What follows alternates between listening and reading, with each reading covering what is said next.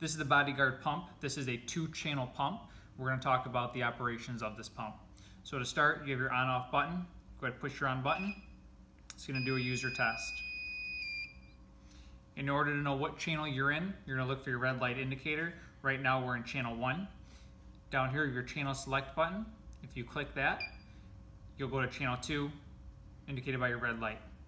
To go back to 1, click your channel button again. You're now in your first channel. So what we're going to talk about now is actually how to change between the different modes. So if you push and hold your stop button, you have this option to change. You have your up arrow and your down arrow. Note that your up arrow is 2 and your down arrow is 0.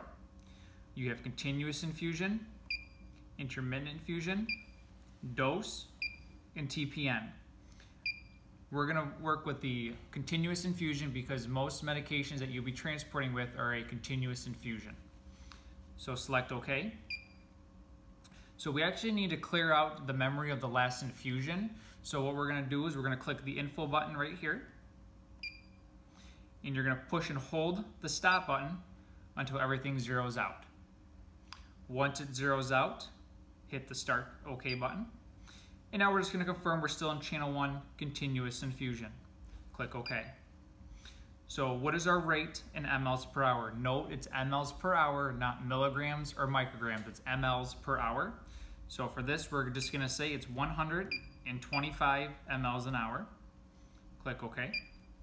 So this is the volume to be infused. So this is what's left in your bag, not necessarily what your bag size is. For training, we're going to say that we're going to infuse 500 mLs. Click OK. So now you're just going to confirm that it's 125 mLs an hour, 500 mLs to be infused, and so far we've infused 0 mLs. So we're actually going to connect our tubing to the pump. So we're going to open up our door latch. It's going to open up the channel. This is the pump tubing. Note the square cutout here and the blue ring up on top.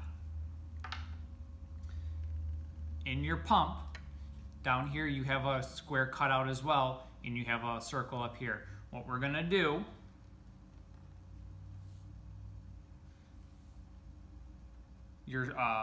your square is going to fit right into your square cutout at the bottom of the pump, just like that. And make sure it's in there. Your blue ring is going to go right into the top part. Make sure that there's no kinks anywhere in the tubing, especially where it comes in and out of the pump. Go ahead and close your door and make sure you hear that click so it's latched. So we're going to go ahead and we're going to prime the tubing. So we're going to hit the prime bolus button right here, click it once, and it says prime disconnect patient, press OK. We're disconnected, so we're going to hit OK.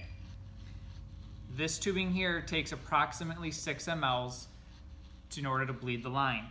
Once you have infused 6 mLs, check the tubing, make sure you have no air in the tubing.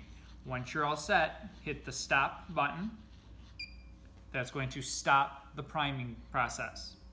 Now we're ready to infuse to our patient. Connect to your patient using aseptic technique.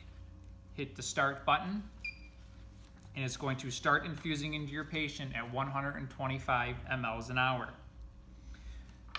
Say at any time you need to stop the infusion or you're at said destination, you're going to hit the stop button, and it's going to stop the infusion. Now we're ready to disconnect the tubing from the pump.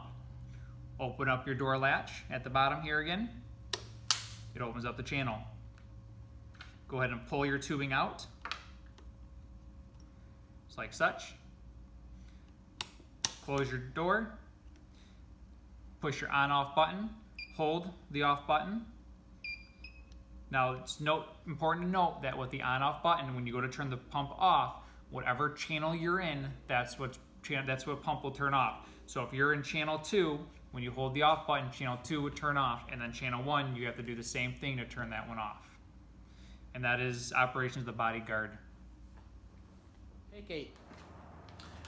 All right, so now we're going to talk about connecting your patient to your Bodyguard pump. So you need your Bodyguard pump, you need your Bodyguard tubing. Go ahead, open up your tubing. Keeping the ends of your tubing sterile, we're going to uncoil it. We're going to shut off the roller clamp on our patient's line, and we're going to disconnect it from the patient. We're going to go ahead and remove the pump tubing from the hospital pump. Make sure to unclamp their tubing as well. Go and connect the hospital's tubing to your tubing. And now we're going to connect our tubing into our pump. Go over to your pump, open your channel. The black part is going to fit right into the bottom, and it can only fit in one way.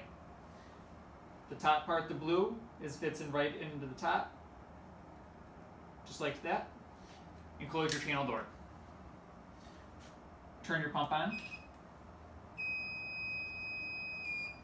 In this case, we're doing continuous 125 mLs an hour using a 500 bag.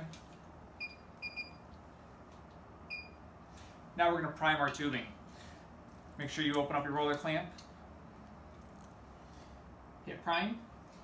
Disconnect patient. Press OK to start. Make sure we're disconnected from the patient, which we are.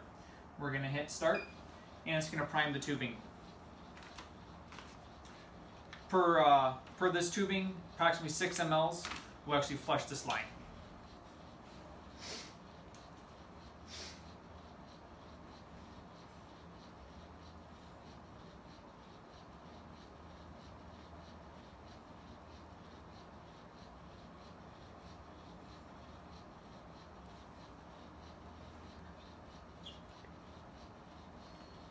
All right, once we've hit 6 mLs, we're going to check our tubing. Make sure there's no air bubbles in the line at all, which there are not. So we're going to go ahead, we're going to stop our prime. We're ready to connect to our patient now. So following aseptic technique, we're going to use our alcohol swab. We're going to scrub the hub on the patient's port. Remove our cover and attach our pump tubing to the patient, just like that. Make sure there's no kinks in the line anywhere, which we don't have, and we're going to hit start. It's now going to infuse into our patient at 125 mLs an hour. This is how you charge the Bodyguard pump. At the bottom, you have a 3-prong system. Every truck will have the charging cord. Again, it's a 3-prong. It can only fit in one way. And it's going to indicate that it is charging. Your pump should be plugged in when it is not being used. However, it will last several hours on the battery. And you should have 2 indicator lights here in red indicating that both channels are charging. So now we're going to talk about how to secure your Bodyguard pump to your IV pole. The back of your pump, you have your clamp adjustment. If you scroll it up, clamps, bring it down, it loosens it up. Right onto your IV pole, scroll it up, it's now secured to your IV pole. One nice feature is you can actually take off the bottom part of the pump to make it more portable. Down here, you have your metal screw. Go ahead and unscrew this. Make sure you actually are holding on to this part here. And you can actually pull this right out, and it still works. Makes it very portable when you're transferring your patient over or when you're just trying to get things going with it. When you're done, you're going to lock it back in here. The most important part is that the left side goes in first. Left side in, push it in, hold it in place. Here's your screw, screw it right back in.